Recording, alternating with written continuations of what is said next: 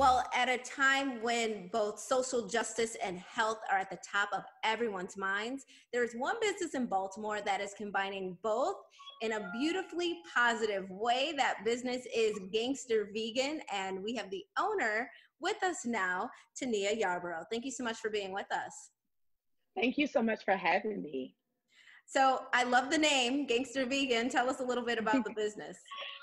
Thank you so much. So Gangster Vegan is actually a license of a brand that opened in 2014 outside of Philadelphia. But the story of how Gangster Vegan got to Maryland is really personal to me and my family.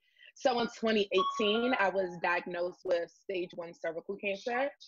And at the time, I was a 28-year-old young wife and mom.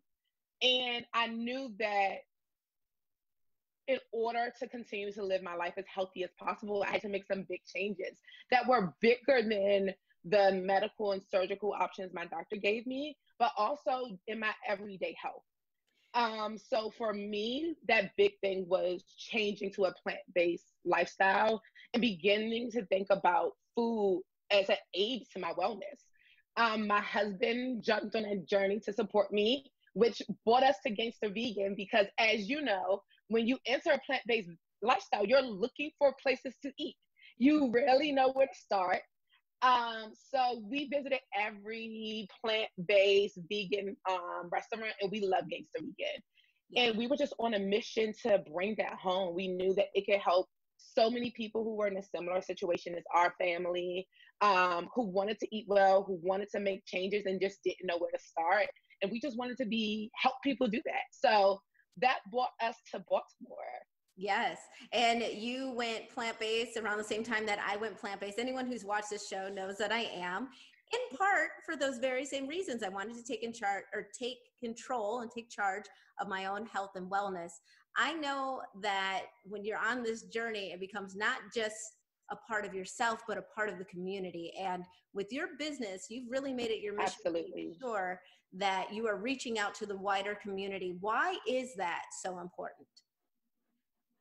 So it is so important for so many reasons. I shared a little bit about the health challenges I encountered in 2018.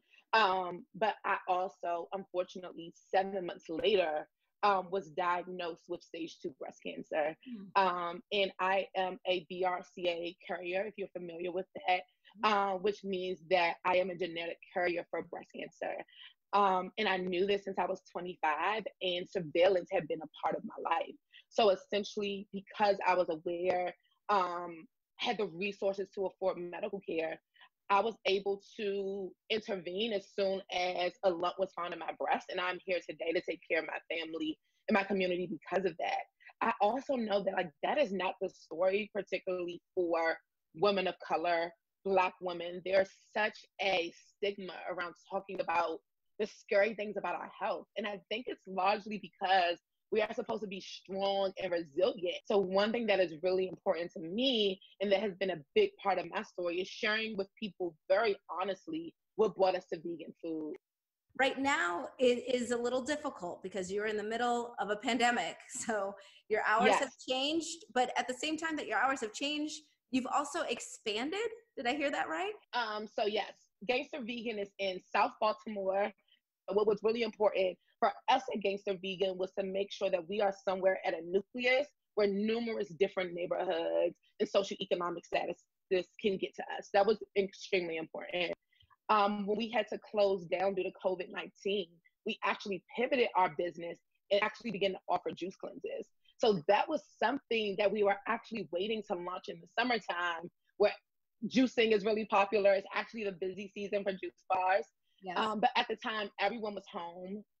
A lot of people didn't know what to eat for 3 meals a day on their own at home. And we had to step in and help people. I think we can all use that juice cleanse. Before we wrap up, I do want to get to the social justice component that Vegan has right now, because of course, that's what everyone is thinking about. Your business is doing something unique with donations. Can you tell me a little bit about that? Yeah, so when we decided to open Gangster Vegan in Maryland, we knew that it had to have a large philanthropy and social justice component. So I come to this work out of an 8-year career as a educator in Southeast DC. So I've worked with children for a long time, and I'm very familiar with the other issues that happen alongside that happen in communities of color, communities that are written with poverty. So we are donating 10% of everything, every sale we make this week, to bail funds of anyone that is arrested during any protest in Baltimore.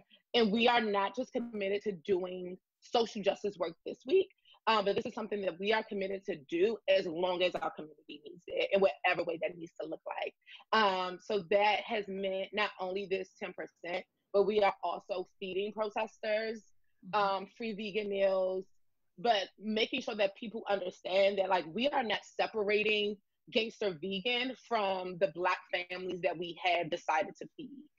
You do have a deal for Midday Maryland viewers. You are offering $5 off. Yes, absolutely. You can order it online, pick your pickup day, your pickup time, yes, your pickup location, all of that. Right. So all you have to do is mention Midday Maryland. I think I have to get on it. Thank you so much for all that you're doing for the community. And we'll be right back with more Midday Maryland right after this.